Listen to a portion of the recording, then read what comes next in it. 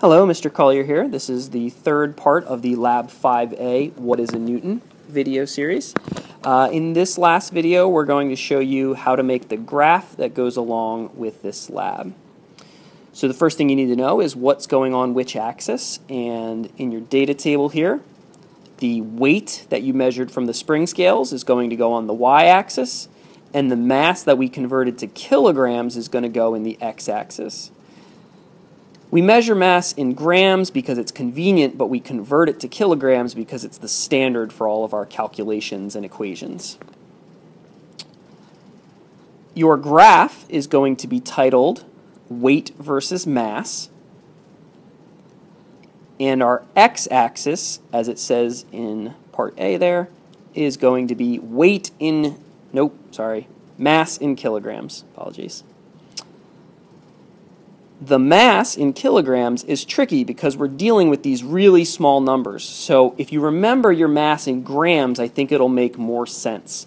Our mass in grams was like 20, 30, 40 grams, and so our kilograms is 0.020, 0.040, and so on. So let's take a look at what we're going to do with that. All right, so as you're making your x-axis here, what we've done is we've gone 0, and then 1, 2, 3, and the fourth line is 0.02. To help you kind of think about that, think about it this way. If that 0.02 is like your 20 grams that we've converted, right, to 0.020 grams, then each line is like counting by fives. So 0, 5, 10, 15, 20, right? 25, 30, 35, 40.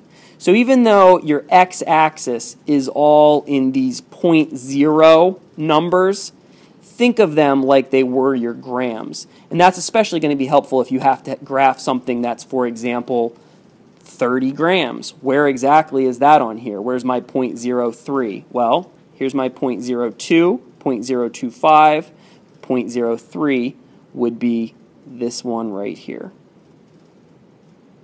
Okay. If you need to pause it and copy that axis, go right ahead. I'm going to move on now to the y-axis. The y-axis is the weight which you measured in newtons, and the scale for that is going to look like this. Most of your measurements were decimals of a newton, and so what we're going to do is each line is worth 0.1 newtons. So 0, 0.1, 0.2, 0.3, 0.4, 0.5, 0.6, and so on. If you had to graph for example, 0.25 newtons or something like that, if the 0.2 is this one and 0.3 is this one, then you would go halfway in between those. And those should let you then graph all of the data that you have, weight on the y value, mass on the x. And your data might look a little bit different, but the general shape of the graph is going to be something like this, a straight line. As you add mass, the weight goes up, and it's a linear relationship. The slope of this line, which you're going to be asked to calculate in the conclusions, is going to be equal to the strength of gravity.